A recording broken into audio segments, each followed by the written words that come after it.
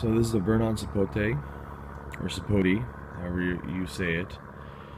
I am in Zone 9B, Central California. This right here is a Subel Sapote. Take a look at the difference of growth and basically no frost damage.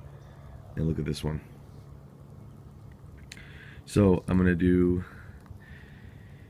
I was planning on, because this is still under a guarantee, to get my money back, but I don't like giving up. So pruning always produces new growth. So let's start. I'm gonna prune. Here's the old cut you can see here. Let me focus it. Right there, the black spot. That's where I cut in two stems or branches came out of that. Every pruning produces new growth. No chemical fertilizer, and even probably no organic fertilizer, can do better than pruning to produce new growth. But I don't want to cut all the way down here. That wasted the time of the energy it took to make these two. But you see how we got orange leaf sprouts, orange, but green right here. This one's green. I'm going to cut right there on an angle, not like this. Let me focus again. Not like this, but like this. The reason why, it helps water run off. With this small of a limb, you don't really have to do this, but I always just train myself to do it. And not too close to that bud, that little sprout here. This is where new... Wow, what's going on with the camera? There we go.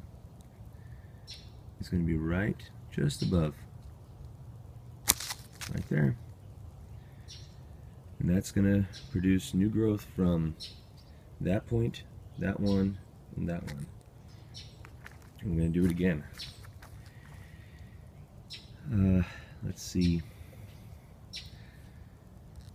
Man, I got to go pretty low. You see how these leaves are starting to turn upside down? That means they're dying. Someone else could say, oh no, that in my experience with this Vernon Sapote, whatever turns over like this, you see how this just is dying now?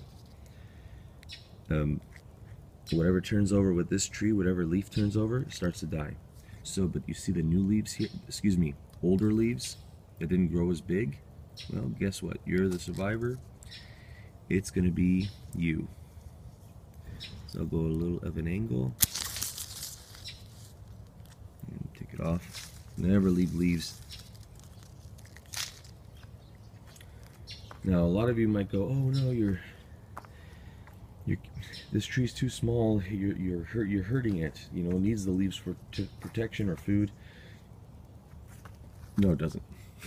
Simple. No, it doesn't. Not at all. See this black? Right here, this black limb, dead. All the way, almost all the way back. And the sprouts don't look that good either. So I'm gonna cut this whole thing off. And now, this new growth, you see how it's, oh geez, what's going on here? Old growth, bark, new growth, green, pretty healthy. Now, sometimes I may leave the leaves on it, like what I just did. Do not cut, so I can protect this from the frost. But we're kind of over the frost now. It's because we're going to go into 10 days of rain coming up here, 20 inches of rain. Thank goodness. Here in California. Let's see what else. Just dead leaves. And always drop it to the ground. Everything to the ground. Never remove it. This here, if you're questioning, was just a slight idea I have of putting the water pipe insulation around the stem to protect it, to keep it warm. And I take it off once in a while to let it breathe. And I do not let it touch the ground. So I have the graft breathing. So I don't know if it's going to work or not, but I didn't want to lose a tree. So this looks pretty good. There's a terminal bud still healthy right there. Normally I would cut that off, and today is no exception. Right there, that little guy's gone. You cut that terminal bud off, and all the little white specks you see, those buds, are going to open up.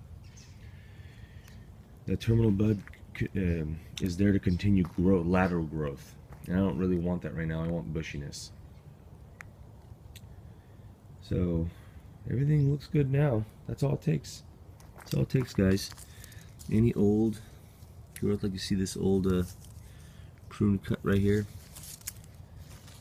Let's see from this angle. That old prune cut, make that nice and flush. Never have old growth, because it needs more if I can get it. Because, let's see, probably like this.